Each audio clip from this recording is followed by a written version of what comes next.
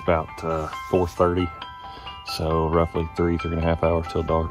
I'm going to get my stuff out, make sure I didn't forget anything, and then get on over here, see if I can't find a bird and get it to work.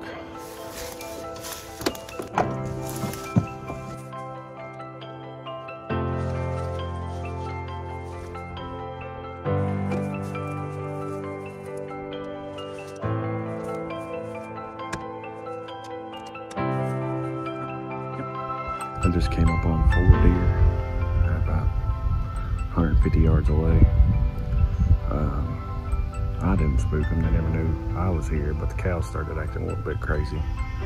There's a lot of new calves here, so they went to bellering, and the deer didn't really spook and run off. They just decided they would rather lay up in the woods than they would lay on here on the edge of this field, which should work out pretty good for me.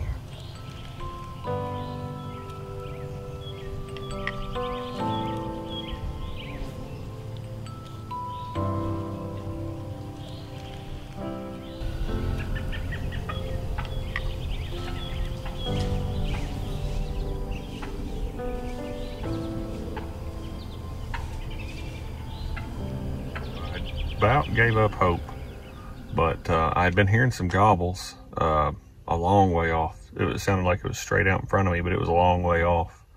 About 7:30, I looked, and there's a tree line in front of me, about 50, 60 yards away, straight across in front of me. And then there's a big pasture, you know, and probably another 200 yards, 150, 200 yards. There's another tree line before you get to a big hayfield. And I saw a tom come out of the far tree line, work his way up, get to the close tree line, scratch around in there for, I don't know, it felt like 10, 15 minutes. It probably wasn't that long.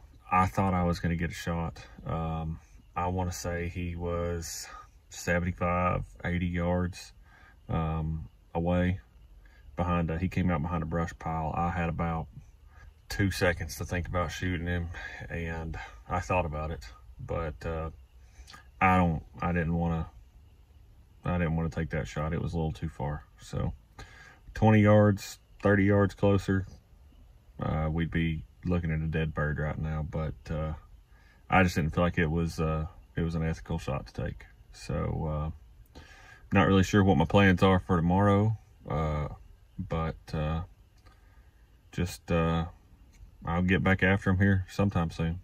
So see ya.